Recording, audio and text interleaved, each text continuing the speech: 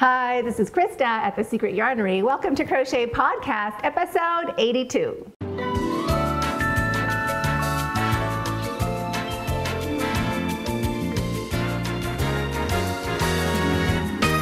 Thanks so much for inviting me over. If you are new to this channel, my name is Krista, and that is my used-to-be Secret Yarnery.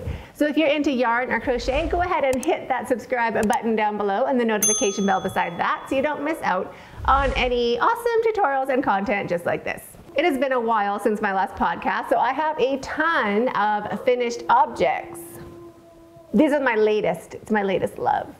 So I'm just going to jump in, not necessarily chronologically. I'm going to tell you about this little hoodie cowl first, which I love, and I can tell you a million reasons why I love it. Well, at least 5 or 6. With matching mitts, fingerless gloves. So cute, so cute. Look. You see all those nice stitches? They work up really fast, and if you've made a pair, tell us in the comments below how fast they were for you. I've heard from a few people they've already finished more than one pair. It's their new favorite, so you will find out why. They work in a spiral. I'm going to pull this down. So this cowl here, I'll tell you about the cowl. It is the same stitch as the gloves, worked in a spiral around and around, and you can wear it just as like, let me hop up a bit. I'm feeling short. There we go. Oh, look at sun. Ah! Thank goodness for sun. Okay, so here it kind of goes like a really nice big chunky cowl, and then if you're chilly or it's getting to be nighttime, you can kind of just whip it up and be super cute. Be like, oh, what is it, me? Yeah, adorable, right? So this is the granny in a spiral, the sober granny in a spiral. It is very similar to the sober granny stitch. It's an alteration of it, and it just works in a spiral around and around and around. So it is in the round, but you don't do joining or anything like that. You just keep going and you mark your first block of each round with a stitch marker. So that is really, really great and fabulous. And this is with a 9mm hook. The gloves are with a 6mm hook. So both these patterns are already available over on the channel, secretyarnery.com, and I love them. And this yarn color also is linked in the pattern and in the description box of the videos. There is right and left-handed for both. No, this is coming out still. This is coming tomorrow. I've already filmed it, I have to edit it. These are already out, so you can start on these today. You can start on this tomorrow. Does that make sense? And there's a link to this color underneath of the videos, because this color, I'm loving it. Like, doesn't it just say deliciousness? It's so great. Anyway, so this is my latest finished objects. Now let me think how it was chronologically. Putting the hair back up, my usual, my go-to style. Yeah. And having a cup of tea. What's in your cup? This is in mine. So this is Caricho Gold from Amazon, and I love it. I'll put a link to it down below too. It is my favorite tea, absolutely. Still quite affordable in the West, unlike my coffee, which is not affordable in the West. So go ahead and grab yourself a box of that if you feel like it, so we can sip along together. I love it. It's just plain black tea, nothing fancy, no mixing, nothing light, nothing flowery, black tea. I love it. Let me bring over some whips. Oh, well, I can start with that. Pre-whip, you can't really see totally, but I have whip shelves right there. So all the crochet that I finish, my goal is to plunk it on those shelves over there. So then I know what I'm going to talk to you about. But I put some up that looked cute, but now I have to bring it down. Not that it doesn't still look cute, but can't reach it. This cutie, loving it. Do you love the colors or what? It's a love-hate. I get it. I know it. But I love it. It reminds me of, like, if I had a Volkswagen van, you know, those Westphalias, this would be my interior. Like, this would be one of my sofa cushions inside my what's it called? I want to say bougainvillea. The Volkswagen van. Is it Westphalia? There it is, Westphalia. That's the kind of van I'd have. That took about 10 minutes, I'm just saying. Okay, so this would be in my Westphalia, and I would love it. I'd have curtains to match. I'd do the whole thing. And this pattern is just basically 9 of my double daisy dish cloths. And it has a 2-row double daisy in the center and 2 rows of granny square. So I just did them up to the 2 rows. Let me fold that back for you, like that. So I did it this big, did them that big, just 2 rows of granny after the 2 rows of petals, and join them together, join as you go, and turned it into this pillow. Then at the back, I just did a circle to square and into a granny square and just made it bigger. So that's the back.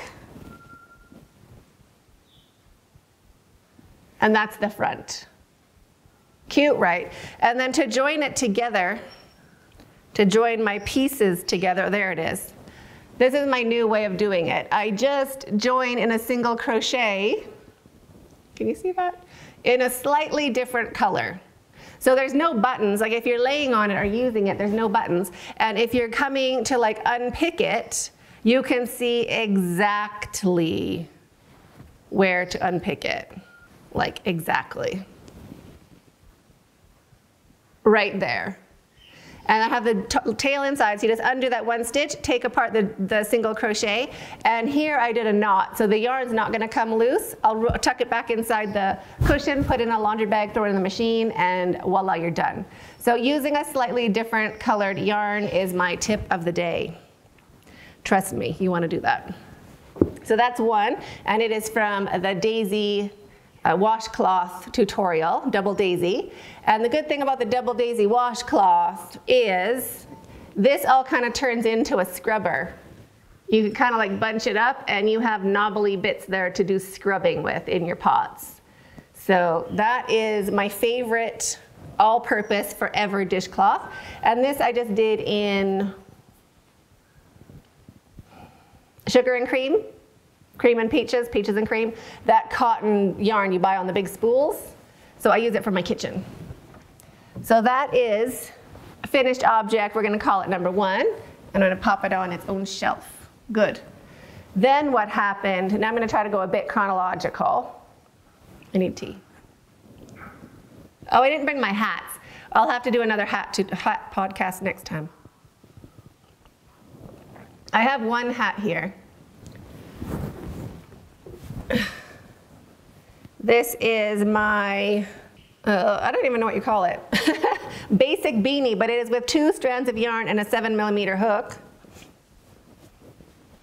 I was cold, so I kind of think this is like tequila sunrise. You know, it's kind of like, you know, Mexican breakfast.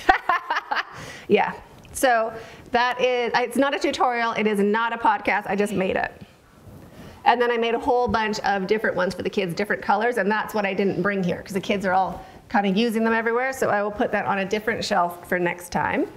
After that, what happened? I gotta put my hair back up.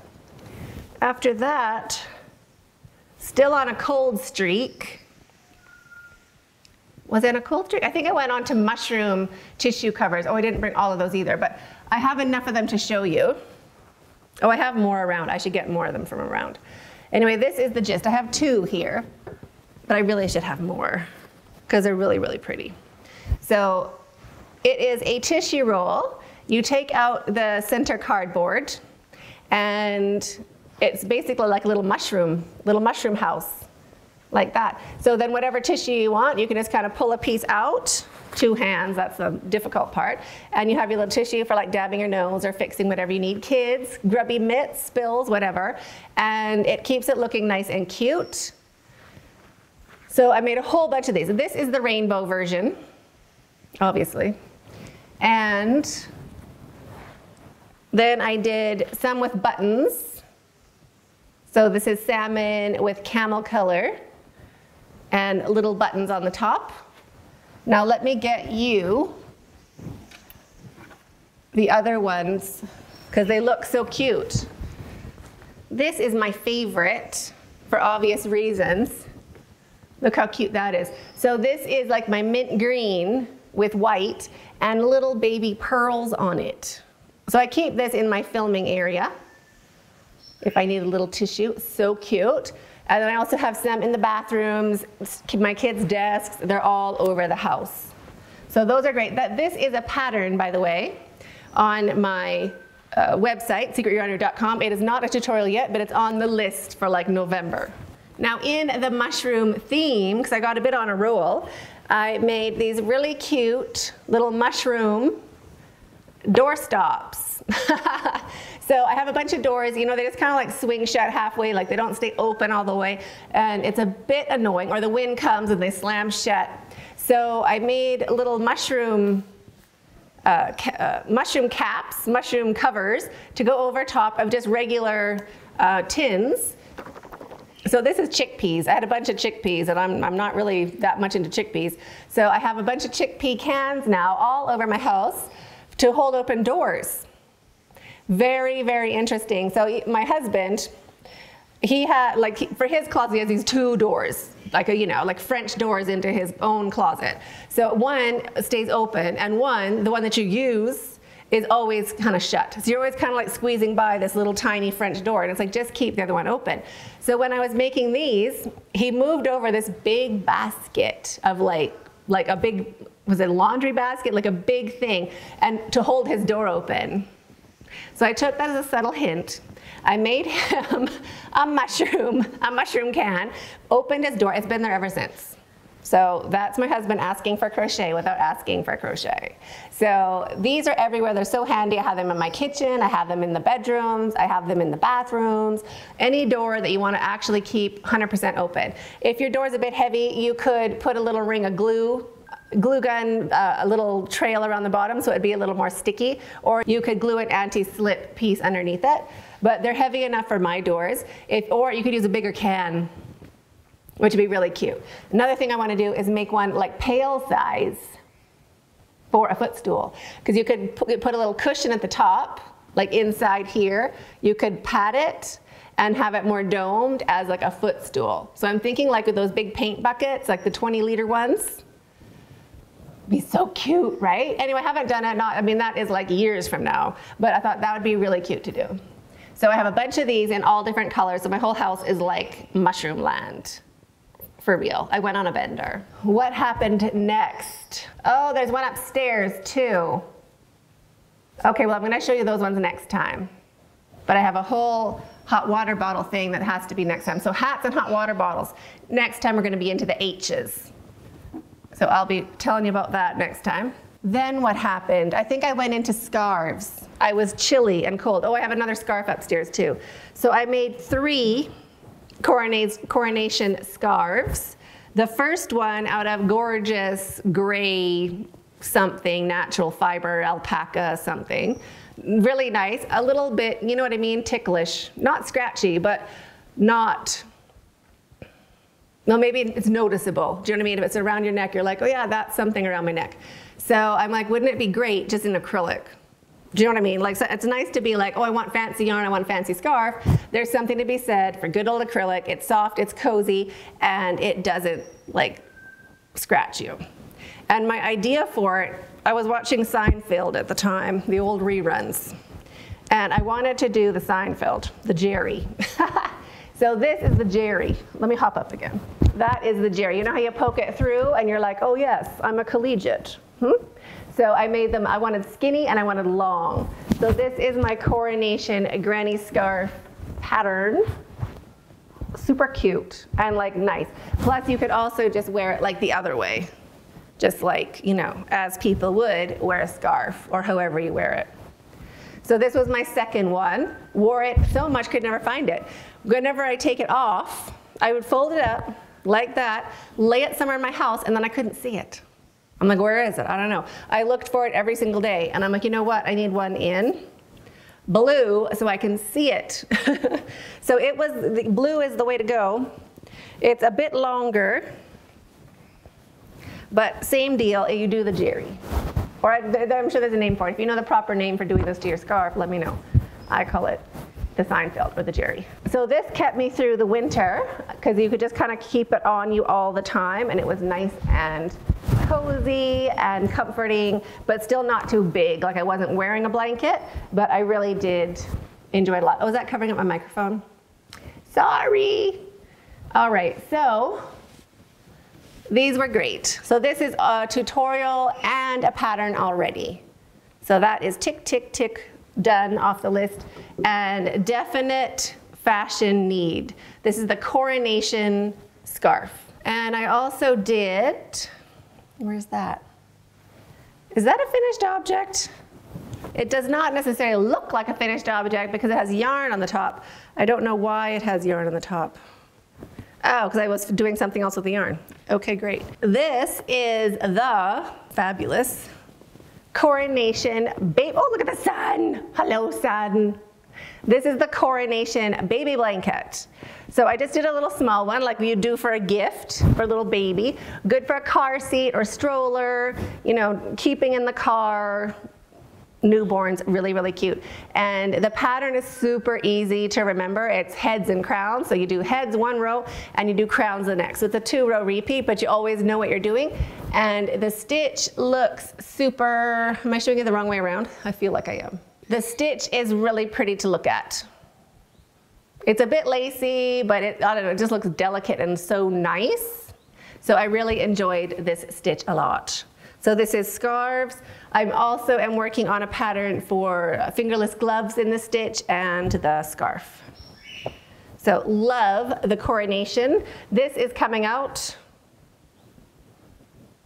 September, I want to say.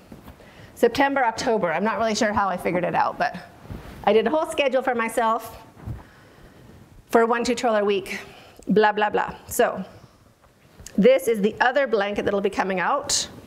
This is the Palm Springs Granny. Isn't that just gorge? I love it. So this is the Palm Spring Granny. And this stitch will be coming out also. It's also part of our cowl. This stitch is part of our cowl. That pattern and tutorial is also out already. And I love it a lot. It's a 1-row repeat, and you know what you're doing every single row. So it's a good one for watching TV, hanging with friends. Like you don't have to pay a lot of attention to it. And it looks, let me hold it for you again.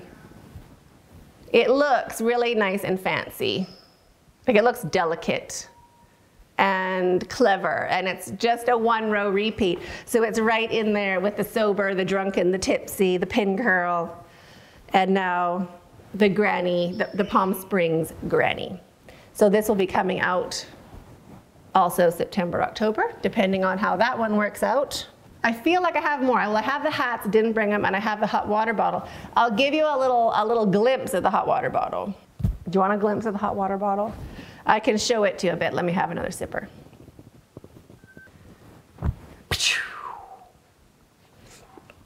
So cute, right? So I've done a whole bunch of these little tiny 1-row grannies, so just the 1 row, and then continuous join as you go to form them up into a little square. So this is the first one I did, so it's not the end result. The end result, I'm doing 1 row less. So if you kind of shake this one down, you can pretty much just skip over that last row and have it a bit more snug. So in the keeping that crochet stretches, that is my new design. But I will be showing you this in another upcoming podcast when I have all the rest of them down here. I made a bunch. So news of the week. Kids are going back to school. That's exciting. So I'm imagining in a week or two, I'll have time, a little bit here, a little bit there, with my kids being educated by someone else. So that's great. And the weather is warming up. It is highs of about 22 to 23 every day, which is good, but it's usually not sunny like this. Hello. See that gorgeous sun over there? So when it gets sunny like this, see, it's in the afternoon. It's like almost 5 o'clock, and now it gets sunny. So it's not the hot sun, it is, but it's still sunshine, counts. So whenever it's sunny, we tend to run outside, which is great. Trying to be organized for the rest of the year, September, October, November, and December, getting kind of like a schedule of the tutorials. My filming list is insane. There's so many tutorials to film. So kind of factoring it out to what I can do. Like if I do one tutorial a week, what is that tutorial going to be? So working all that out, and it's not that many tutorials. I mean, it is, but it really helped me just to see which ones I need to do. So the cowl will be coming out. There'll be a new cowl stitch every 2 weeks, including putting the border on each one, on each block, and then joining them. That'll be two separate videos. So one for putting the edges on the blocks, and a second one for joining them together, and then a third one for putting a border on. Don't know what the border looks like yet, but we'll get there. So that is every 2 weeks until that's done. It should be done the first week of December. So if you are wanting to make that blanket as a gift, there is time to do that. I will do my best to uphold that schedule. And the next one's already filmed. I just have to edit it. Super excited about that. And then get the rest of them going. And then every other week, so when it's not a cowl, it'll be a new project. So the tissue, the mushroom tissue cover, the blankets, things like that. The cowl is coming out tomorrow. Yay! And there's already a written pattern for the cowl on the website if you want to check that out. Website news. Now here we go. I know lots of you are not pattern buyers, you're not into the patterns, but I know lots of you are. So if you are, epiphany, anyway, I registered Secret Yarnery as Secret Yarnery Limited in London, so now we are a UK-based company with UK-based payment gateways, which is in the middle for everybody, so it's still close to me and it's still close to everybody else. It's kind of a normal, in your normal purchase patterns to shop there. So that solved a lot of problems. And now also, I have applied and gotten Amazon Pay, which is super great. So then all you have to do is kind of log in with your Amazon, and Amazon just kind of, you don't have to enter any of your details basically. Amazon has your details, and Amazon takes your money, and then they slowly trickle their money over this way. So that is an easy way for most everybody to pay, although I know it's not PayPal, but I love Amazon. So that is up and working now. To get that going, I had to put all of the currency on my website into pounds. So the currency on my website is British pounds. So I reduced the prices to £3.50, which is about the same as $4.75. So it's the same price, looks cheaper, same price, and it works pretty much all over the world. I'm trying to think of what I should tell you now and what I should save for next time. I have t-shirts coming out, a lot of them, like 15 t-shirts, t-shirt designs. They're not ready yet. So that'll be a separate podcast coming up, and I'm super excited. They are adorable. Can't wait for all that. And what else? I know there's so many things, right? But I felt like I just had to come in and talk to you instead of just feeling overwhelmed that there's too much to tell you. So that's what I decided to do today. So that's about it for me. I am slugging along, trying to get organized for the fall, the little amp up season. And what are you up to in September? Can't wait to hear all about it. Tell me in the comments down below. So thanks so much for inviting me over and letting me ramble on about all my hooking. And I can't wait to see yours. So have a super great day, and we'll see you in the next video. Stay hooked.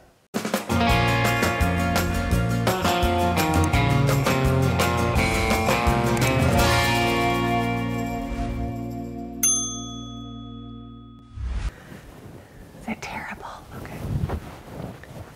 Looks a little terrible. Why is my hair always part in the middle? I can't see, it's probably the best. Being blind, probably for the best. Okay. Hi, this is Krista at the Secret Yarnery. Welcome to our Crochet Podcast episode. I have no idea. I really have to check. Where's my phone? Honestly, I knew there was a reason I was supposed to write it down. 81. So we're 82. Okay. Now fix the hair again.